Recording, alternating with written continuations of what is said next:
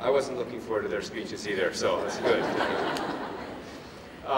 Well, I just share my colleagues' excitement about today. It's such a thrill to be here. Mechanical engineering is my own degree, so I have a degree in mechanical engineering. In fact, I will be the sixth chairman and CEO of Cummins, but the first engineering person to be the chairman and CEO of Cummins.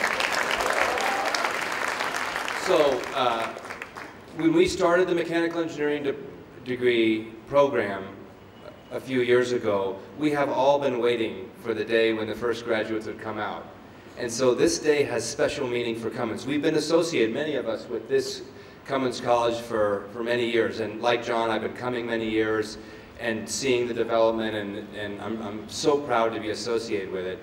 But this is a big deal, because this degree, we started up from scratch. We were all here when it started. We were part of making it start. And now to see the first graduates, it just feels like it's, you know, come together. And it's just such an exciting day.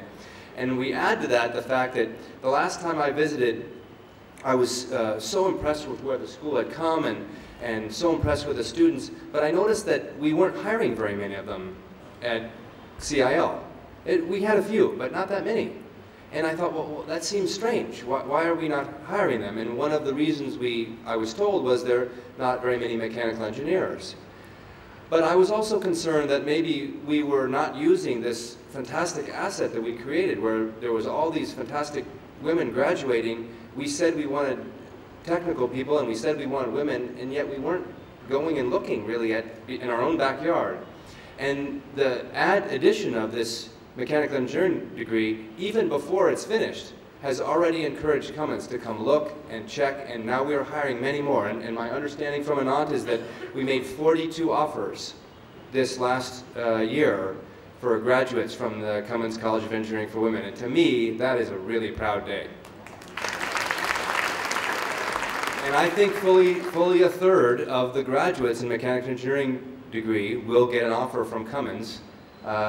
In fact, more than a third. And that again, that's exactly what we should be doing. I think that tells you how strongly we feel about the capabilities of the students of this college. So that's fantastic. I also want to say, as the proud father of two daughters myself, that I'm not only do I think this college is fantastic for Cummins, that I think it's a proud part of what we do is helping Maharashtra and helping women in India through our participation in the Cummins College. But I feel that women everywhere need to have the same opportunities, and I want my own daughters to have those opportunities. And I just feel like this is a chance for us to make a difference every day in people's lives. And we try to make a difference at our company every day also. But this is a big statement of our values as a company. And it helps us feel like we're making a difference. And to be part of that and to see all these faces, it's a great day. And so I know you think that we may be big, powerful people in suits and ties and even in nice inserts. But in fact, you're the ones with the power, because you're able to make a grown man cry and make us feel very, very excited and proud in this day. So thank you very much for all you've done to make us feel good. Now, one of the things I thought I'd just say a word or two is, why is this so important to Cummins? Well, Cummins has not only a rich history of engineering and making excellent products, but we also have a history of trying to make a difference in our communities. So our participation with the Cummins College and with MKSSS goes back to the idea that we felt that one of the ways we could make a difference in India was beginning to empower women. And the Cummins College was really a match with our interest and values in empowering women, and MKSS's same or similar concepts. And really, they were the inspiration for this idea of the Cummins College. We just felt like it fit our values too and helped along the way here and there. Really, it was their inspiration and drive that got the university going. And why do we think it's so important? Well, what we know is that when women are successful, families are successful. And there's lots of research about this, even in the US, where the one statistic that people understand, the one driver of success of children, is the education of the woman of the family. So the more educated and empowered the woman is, the better the children do.